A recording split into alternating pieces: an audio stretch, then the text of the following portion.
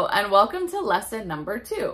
In this video, we're going to talk about how to form our correct embouchure for the French horn and do some free buzzing. Now, remember, embouchure refers to the shape of our mouth in order to create a sound on our instrument.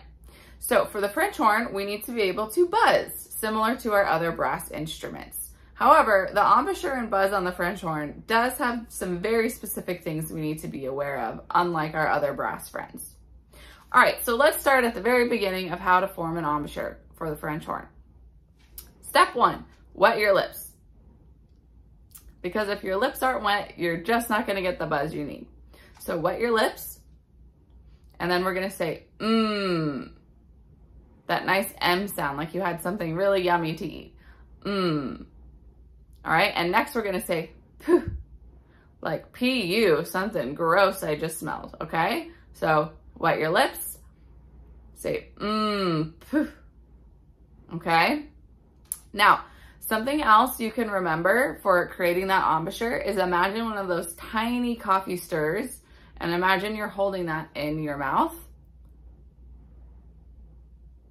So notice the size of my aperture hole when I did that and that the corners of my mouth got nice and firm when I did that. So that's about the size of the aperture you want. Something else to remember is that diamonds are an aperture's best friend. So you want a nice diamond shape in your aperture and imagine that diamond around your mouth as well.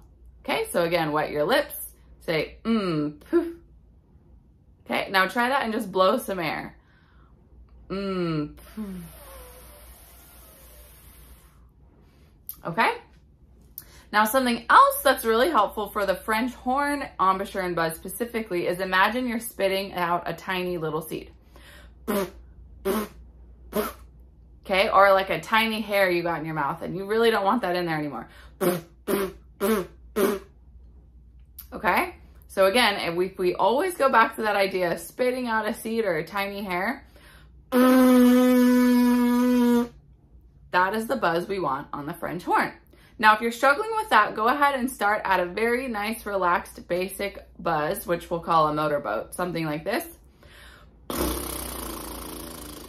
Okay, or like a raspberry. Now, once you get that, go ahead and slowly firm up your corners of your mouth into that coffee stir or spitting the seed shape. So, motorboat.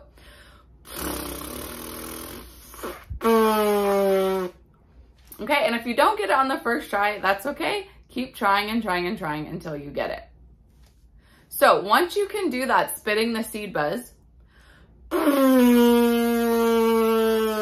okay, and also notice how flat and firm my chin is when I do that. Okay, we can do some free buzzing exercises. Let's go ahead and start with just matching a pitch on our buzz and see if we can do it. And again, if you can't get it the first time, keep trying until you can match that sound. Let's go ahead and start with a concert C pitch. La. Let's see if we can buzz that pitch together. All right, very good. Now you can pick any pitch, but we're gonna start with C since that's one of the first notes we're gonna learn later. Okay, once you can match a pitch, then we're gonna try something called roller coasters or sirens, where we're just bending that buzzing pitch up and down freely like this.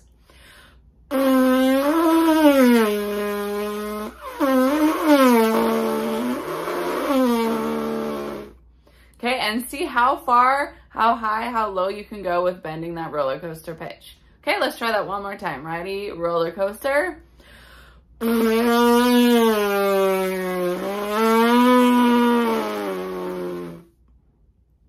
Okay, now once you can get the roller coaster, let's see if we can start doing maybe some simple 5-note scales. So if we start back on C.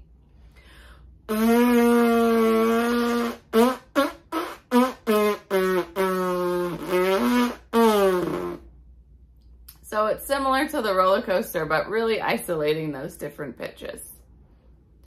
Now, once you feel like you can get a nice, good free buzz, we'll be ready to move on to buzzing on the mouthpiece. So I'll see you in lesson number 3.